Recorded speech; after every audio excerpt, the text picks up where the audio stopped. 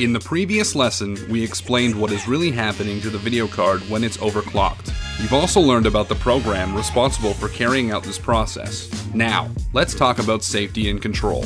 We were always told to be cautious. This time, it's true, because your dear video card is at stake.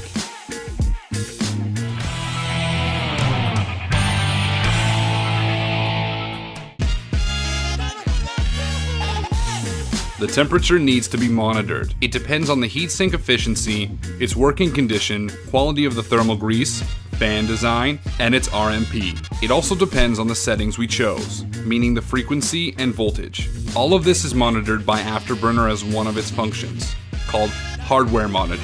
The name itself literally tells you everything you need to know. It monitors every operation of your hardware, and it's really important to be able to read and understand the information it provides in order to make the greatest overclocking and avoid any problems with performance or death of your hardware in the process. Performance indicators are shown in real time, and the current rate is displayed on the right. Minimum and maximum rate parameters per session are shown on the left side.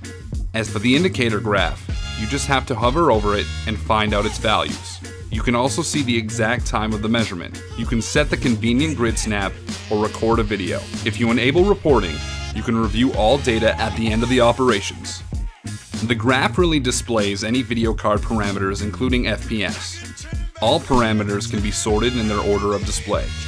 If you wish to monitor everything while playing a game or running benchmarks, an icon can be added to the system tray.